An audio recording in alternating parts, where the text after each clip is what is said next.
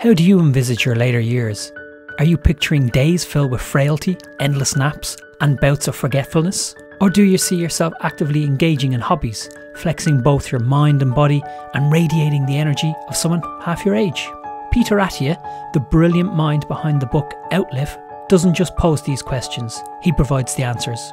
According to him, the ticket to a vibrant later life isn't locked behind genetics or sheer luck. It's about the daily habits we cultivate. The kicker, the sooner you start, the better the payoff. So, if you're keen on dodging that physical and mental decline and truly living in every moment, stick around. We're about to unpack the 6 key insights from Outlive that will redefine aging for you. Insight 1. The 4 Horsemen. In the early 1900s, many people were cut short primarily due to 8 major contagious diseases. Thankfully, advancements in medicines introduced antibiotics and vaccines, dramatically reducing these threats. But if we exclude these diseases from the equation, our overall longevity hasn't seen a significant improvement. Today, there are 4 diseases that predominantly affect our later years. These chronic diseases account for 80% of deaths in people over 50 who do not smoke. They are heart disease, cancer, neurological conditions like Alzheimer's and dementia, and type 2 diabetes. These aren't conditions that suddenly appear overnight, they're chronic, meaning they develop over many years or even decades. Dr. Attia refers to these as the 4 Horsemen, drawing a parallel to the harbingers of the apocalypse. He emphasises that to combat these diseases effectively, we need a paradigm shift in medicine.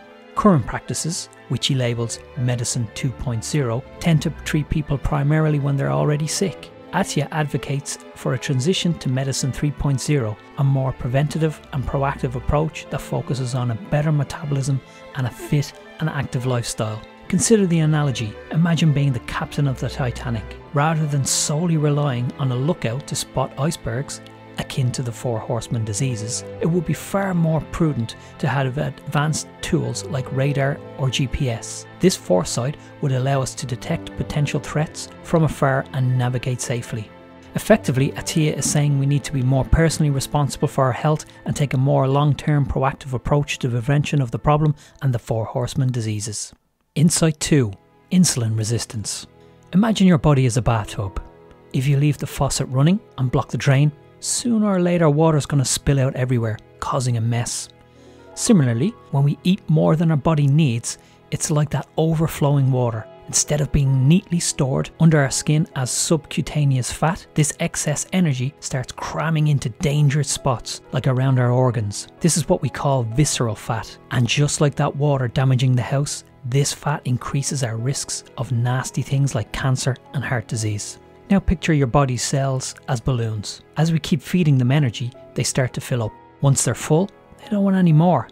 But our body, not getting the memo, pushes out more insulin, a hormone that acts like a pump, trying to force more energy into these already full balloons. Over time, if we keep overeating, our cells simply refuse to take in more energy. Our body then panics and produces even more insulin. This overload of insulin and energy is what leads to a condition called insulin resistance. Dr. Attia points out that insulin resistance is a big deal. It can increase our risk of cancer by 12 times, Alzheimer's by 5 times, and heart disease by 6 times.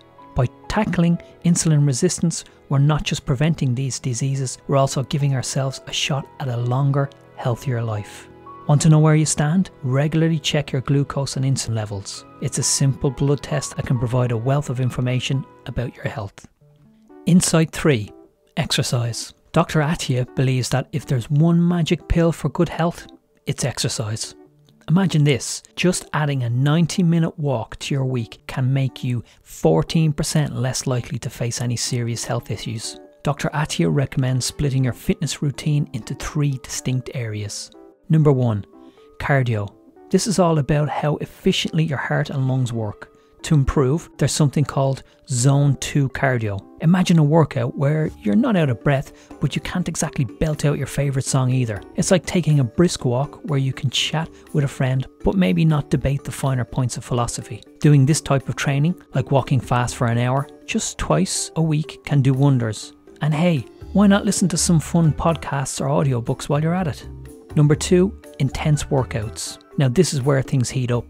VO2 max is all about maximising the amount of oxygen your body uses during exercise. HIIT, or high intensity interval training, is one of the best ways to improve it. Picture this: sprinting full force for 3 minutes, then walking or jogging at a relaxed pace for another 3 minutes. Repeat this cycle 5 to 7 times. And that's it. It's like turning your workout into a game of speed up, slow down. This push and rest routine trains your body to recover quickly and use oxygen more efficiently. And the best part, you don't need to spend hours. Just 20 to 30 minutes of HIIT once or twice a week can make a massive difference. Number 3, strength. As we age, muscle and bone strength decrease, so strength workouts are crucial. One standout exercise is the farmer's carry. Picture this: holding a heavy weight like a dumbbell or a kettlebell in each hand and walking a set distance or time. It's like carrying 2 heavy grocery bags from your car to your house. This not only strengthens our grip, but also our arms, our shoulders and our core. Other grip enhancing exercise included dead hanging from a pull-up bar or using grip trainers. To ensure you're doing these exercises correctly, it might be wise to learn from a trainer or instructional videos. Mixing these workouts, focusing on heart health, strength and balance, sets the stage for an active and robust life, no matter your age. Insight 4, diet. Now that you have your exercise regime cut out for you, let's shift gears and take a look at all things diet. A big problem Americans face these days is what's known as the standard American diet, or SAD. It's loaded with sugars, refined carbs and processed oils, which can lead to overeating and poor health. To break free from this SAD trap, you can try caloric restriction, dietary restriction or time restriction. Remember, each approach has its pros and cons, so choose what fits your lifestyle best. Caloric restriction is the most flexible option, but it requires tracking everything you eat and resisting the urge to cheat. Dietary restriction involves cutting specific foods, but only works if it leads to caloric deficit. Time restriction, like intermittent fasting, can backfire if you overeat or don't get enough protein. Let's flip this around for a minute and switch focus to what you should be eating. First up is protein. It's essential for building and maintaining muscle, especially as we age. Aim for at least 1 gram of protein per pound of body weight daily, or 2.2 grams per kilo. Spread your protein intake throughout the day and choose high quality sources like whey protein isolate over soy protein isolate. Eating enough protein can also help you feel full, so you'll consume fewer calories overall. Remember, protein helps you to feel full and maintain muscle mass, especially as we age. And animal sources of protein are more effective than plant sources, so keep that in mind. Next up are fats. Not all fats were created equal. We need a mix of saturated, monosaturated and polyunsaturated fats, with a focus on omega-3s for heart and brain health. Opt for extra virgin olive oil, avocados and nuts, while cutting back on butter, lard and omega-6 rich oils like corn, soybean and sunflower. Time restricted eating or fasting can be beneficial, but it's not for everyone. There are some short-term eating windows, alternate day fasting and longer-term fasting. Intermittent fasting and time-restricted eating are popular weight loss methods, but their effectiveness and potential downsides are debatable. Fasting triggers the psychological and cellular mechanisms like insulin level drops and cellular repair gene activation. Still, prolonged fasting can lead to muscle loss. Having said all that, fasting can work for weight loss, but it must be approached with caution and precision. It's probably best to consult your doctor before beginning a fasting regime. Lastly, let's talk about adopting what Attia calls Nutrition 3.0 mindset. It's all about finding the right balance that works for you. Don't overthink it, focus on reducing overall energy intake, getting enough protein and finding the right mix of fats. Also remember that exercise and spending time outdoors are just as important for your health. Ultimately, there are no one-size-fits-all approach, so it's up to you to find your own balance. Insight 5. Sleep. Armed with the essentials for exercise and nutrition, it's time to delve into the profound impact sleep has on our health and well-being. Attia's eyes were opened to the significance of sleep for both physical and cognitive health after flirting with death. Having gone without sleep for 60 hours, he found himself dozing off the wheel and narrowly avoiding a serious car accident. This harrowing experience should serve as a powerful reminder for everyone to re-evaluate their relationship with sleep and prioritise it as a vital component of a healthy lifestyle. Anecdotes aside, there are plenty of studies showing negative side effects of lack of sleep. Indeed, it's been linked to an increased risk of things like heart attacks, type 2 diabetes, and even workplace accidents. It's not just about feeling tired, it's about your overall health.